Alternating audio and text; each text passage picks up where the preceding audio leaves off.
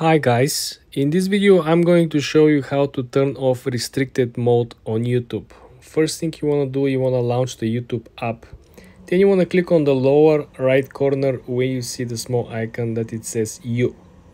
Then you want to go all the way up to the gear icon on the right corner. Then you want to click on General.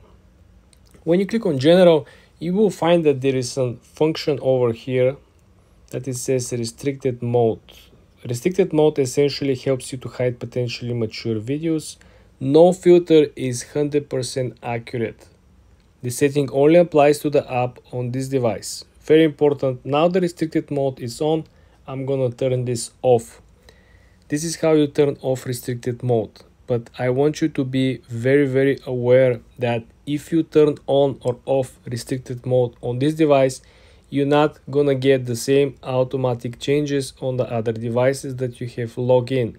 For example, if this is on iPhone and if you go on iPad or if you go on your laptop, you have to do it individually on each device. This is what was mentioned from YouTube as well.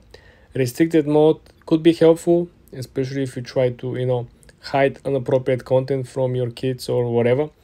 But in other way around, I see it like a limitation, because you might want to see a particular content when you search something, but these particular search results might fall under the restricted mode categories and YouTube will not show you these results. And who knows, this might be exactly what you're looking for or some part of it, right? So in the main goal of you getting exactly what you're looking for or finding what you're looking for, I believe having restricted mode off is the way to go. Of course, everyone could have own preferences, but bear this in mind.